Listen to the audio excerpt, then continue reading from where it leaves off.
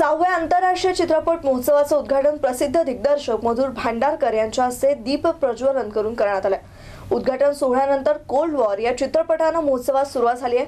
या महोत्सवात Prozone mall Inox येथे 13 जानेवारीपर्यंत दररोज चित्रपट दाखवण्यात येणार आहेत। 6व्या आंतरराष्ट्रीय चित्रपट महोत्सवाचे उद्घाटन प्रसिद्ध दिग्दर्शक मधुर भांडारकर यांच्या हस्ते करण्यात आले।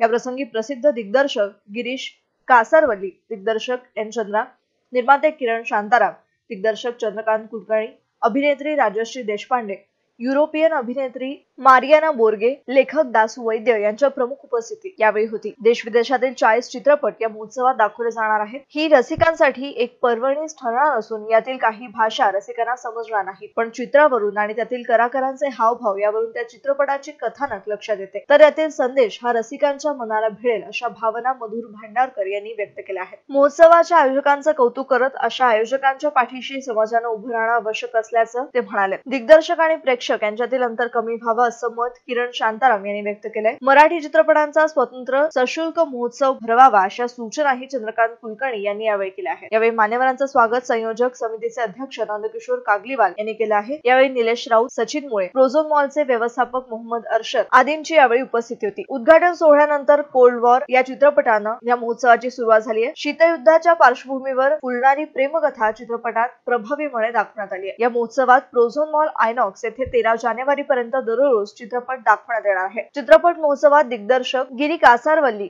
यांना पद्मपाणी जीवनगौरव पुरस्कार देण्यात आला। यास उत्तर देताना कासारवल्ली म्हणाले की माझ्या चित्रपट कारकिर्दीच्या 40व्या वर्षात मिळालेल्या या पुरस्काराने इतर सर्व पुरस्कारांच्या तुलनेने मला अधिक आनंद झालाय। मानवी मनाच्या विकासात चित्रपट प्रभावी माध्यम आहे। मराठी चित्रपटांचं भवितव्य उज्ज्वल असल्याचाही उल्लेख त्यांनी केला आहे।